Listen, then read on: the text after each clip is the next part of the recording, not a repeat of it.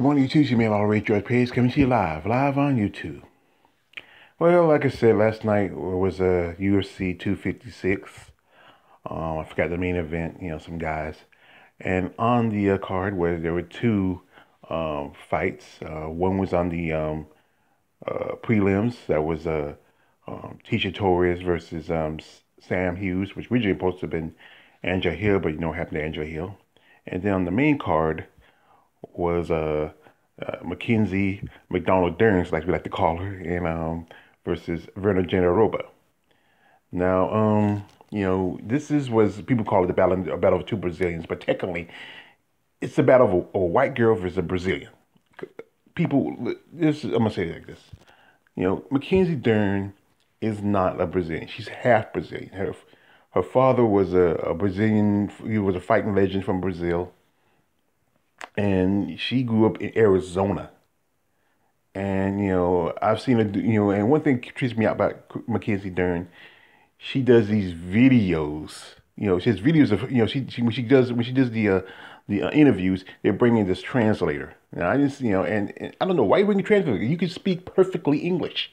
She speaks like, if we see the tape, Go back in the day, she speaks yeah, yeah, it's like, now she's trying to fake a Brazilian accent, and it's just crazy. Don't make sense to you.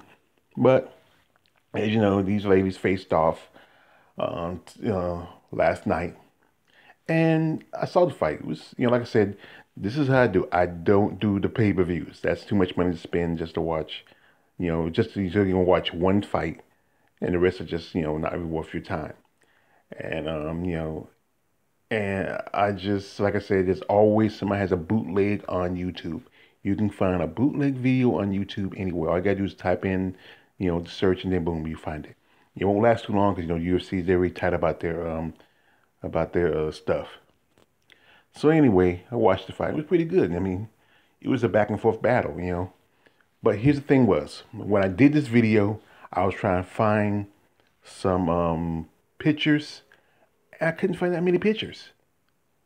I mean, most of the pictures they were showing was mostly of Mackenzie Dern striking. Now her striking has gotten a little bit better, but she still does this. She still moves forward and drops her head when she throws the overhand right. That's a habit that's hard to break. I know Jason Perillo must be really working on breaking that habit, but that's one of those habits that's hard for her to break. But like I said, it was good striking clink. One point, there's a part where, it was Verna hit her with a knee. And I remember listening to the announcer talk about, well, because Verna wears knee sleeves. She has issues with her knees, like almost any other athlete or fighter.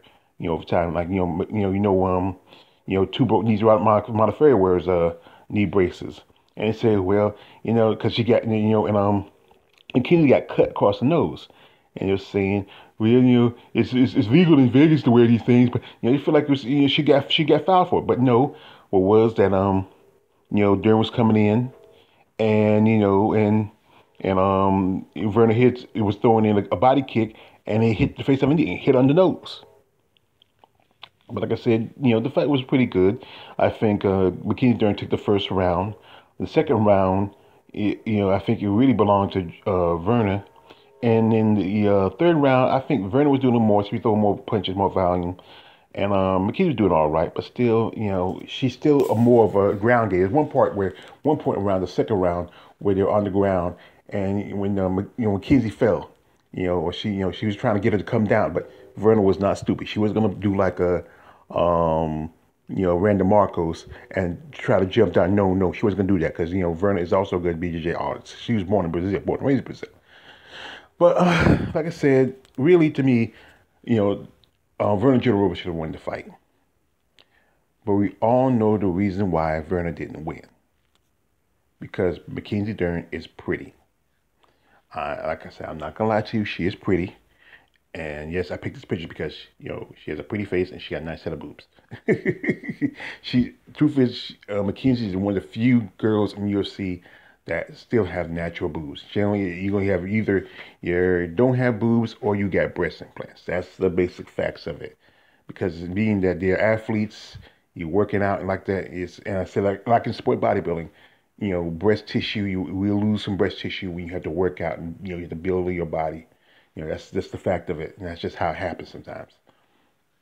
But the thing is, it was the judges. They picked Mackenzie Dern because she was the prettier of the two. And no offense to Werner, she does look like a teenage boy.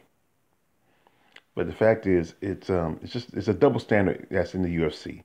It's about who's pretty. And truthfully, I remember, when she first came in the game, her first fight was against Ashley Yoda, and I thought Ashley was a little bit prettier than Mackenzie. You know, that's true. I think Ashley Yoda is like a little bit prettier than Mackenzie Dern, just a little bit, just like she's a little taller too. And the thing about, with Mackenzie Dern, she's pretty, she got a nice body, and she got a nice butt. Truthfully, she does have a nice butt. She's part Brazilian, so, you gotta remember, that part of the world in Brazil, is you come up either you're descendant of Portuguese, which is white European, the Taitano Native Americans, natives that lived there, and then there's also the African slaves that are brought over there. Her father being a legend, being a Brazilian fight legend, you know, he brings half of that. Her mother's white. And like I said, she keeps supporting that she's Brazilian, she's Brazilian. No, you're half. Plus, you were born here in the United States. So technically, you go by your nationality, you are American. That's it. You were born American. Hell. But like I said, it's just about the fact, yeah. And the problem is, a lot of people don't like, Mackenzie Dern that much because she's fronting. They like how she fights. They like how she looks. But as a personal person, they don't like it because she's front. And you see, use her because now you got with Mackenzie Dern, and now you have to find somebody else to ride for who's the pretty girl. But this is what's happened is, if her next fight, if she fights someone like Michelle Waterson, I think and then if the fight comes down to it, they will go with Michelle. If you it's similar to like Mackenzie does need some work on her nose. You can feel like it's a little bit, I think it's been broken a few times. But yeah, I think the next time, I think if she fights someone like Michelle Waterson and it comes down to a decision by split, it's going to go in favor of Michelle. As long as Michelle don't go down the ground like did the same mainstay that Randy Marcos did. But like I said, this was a fight it was a pretty good fight. I wish I could find more accurate pictures, but you know how it is. It's a narrative to push this girl as the next big thing. She talked about being a champion. As long as you still have Joanna, you still got Rose, even though Andrade is out of the division, I don't think she can be a champion too. The only time she can be champion if those three, Joanna, Weili Zhang, and Rose are gone. That's the only way she's going to be champion. Anyway, he should be all the way at your page. Don't like to subscribe. I'm out.